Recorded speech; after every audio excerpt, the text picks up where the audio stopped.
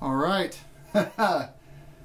This is it. Ignore that little gap there. We're going to fix that in post. This is it though. Well, okay. This is the last time you're going to see the bike without any luggage rack on the back.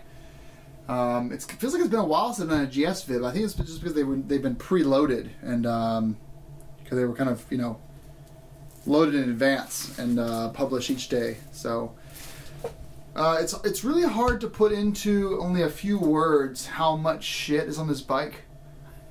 It really is. There's a lot, as you all know. After, I think we're up to like 75 videos, maybe 50. I don't know the whole full count. So let's try to back up here if I can. There's not a lot of room with this thing dead center like this. So next step is going to be installing the luggage racks from Jesse Luggage. I'm really looking, that's going to be a collection of videos. We're going to do a video on unboxing the new Challenger series and comparing them to the Odyssey series. There's going to be a subsequent video on installing the rack, which I've done before. I've done a video on before, but it's going to be much better because there's better lighting now. And then there'll be a video on installing the luggage rack, the lid racks in the new Jesse Luggage. There'll also be a video on their brand new lid bags they just came out with, and I'm really stoked to try out. And then there will be a video kind of throwing the boxes on, and maybe the top box will have its own video. But yeah, there's going to be a lot of Jesse content that kind of comes all at once for you guys.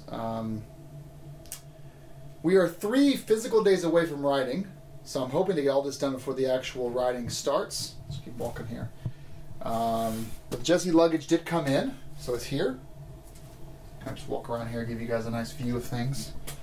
It is in stock in the house. UPS just dropped it off.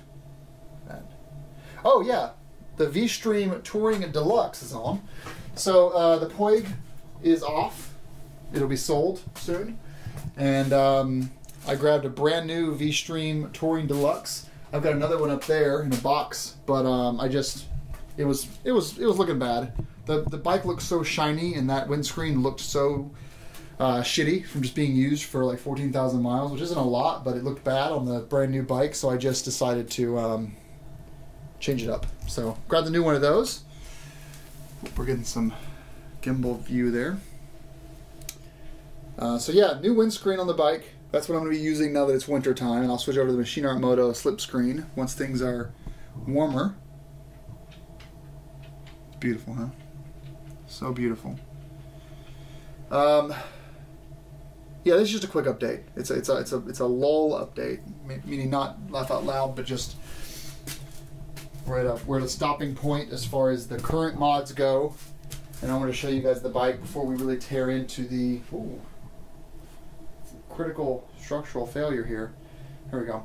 Before we throw the Jesse Luggage on, which will completely modify how the bike sits on the highway, how it sits on outside of Starbucks. The bike will look significantly different once we have put on the Jesse Luggage and rack. My gimbal is dying, so I'm going to cut it short. It's really dying. I'm going to cut it short here. Thanks so much for watching, guys, and thanks for following along. This has been just a terrific journey. Thank you. Appreciate it.